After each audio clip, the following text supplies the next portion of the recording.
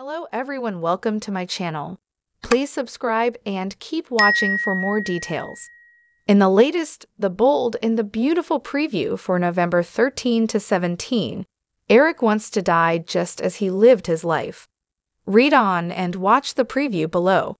The fashion showdown between Ridge and Eric ended with Ridge learning he had won, but then Archie broke the news to his father about Eric's health. Ridge decided to let his father believe he had won the face-off between them. He further tried to please his dad by restoring some of Eric's belongings to his old office that he put in storage when he took over. Sadly, Eric's health continued to decline, with Ridge demanding answers from his father's doctor.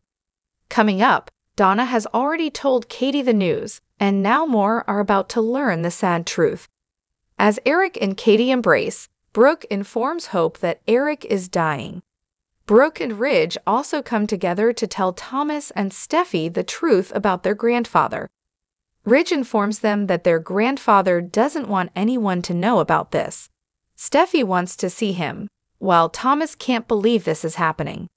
Meanwhile, Eric tells Katie that he doesn't want pity, as it's not the way he's lived his life, and not the way he wants to end it either.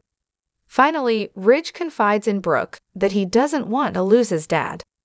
Is this really the end for Eric, or will a miracle be found?